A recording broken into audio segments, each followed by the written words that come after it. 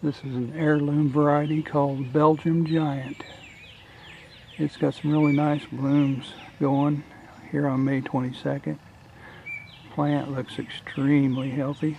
I'm really satisfied with it so far. If it'll just produce some tomatoes for me, I'm kind of anxious to see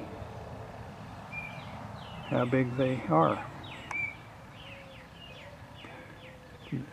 Nice healthy looking blooms there. Here's the first tomatoes set on the Belgium Giant tomato plant, and hopefully there'll be a few more. The plant is doing great. Here we are on June 4th, and this is a Belgium Giant Heirloom type tomato, and the plant is just awesome as far as growth, but it's really not setting on like it should, so I'm a little worried about that. Had a lot of blooms falling off.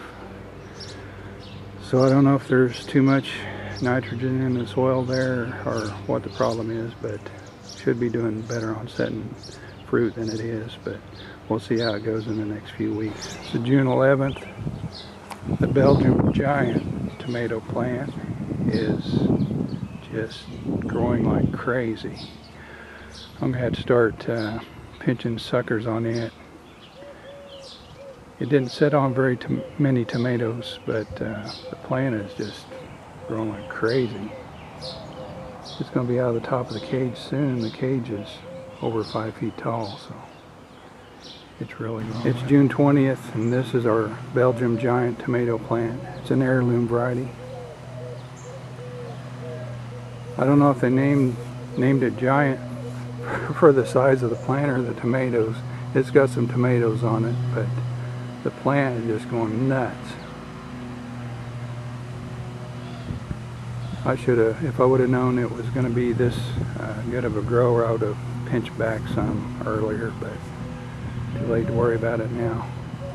But I'm still going to have to do something. July 1st, and this is our giant Belgium tomato plant.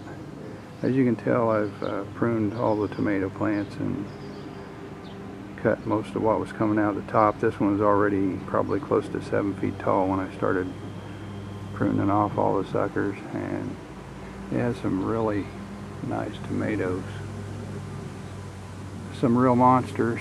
There's one in the back there. I'm not sure if you can see it well on video, but it is huge.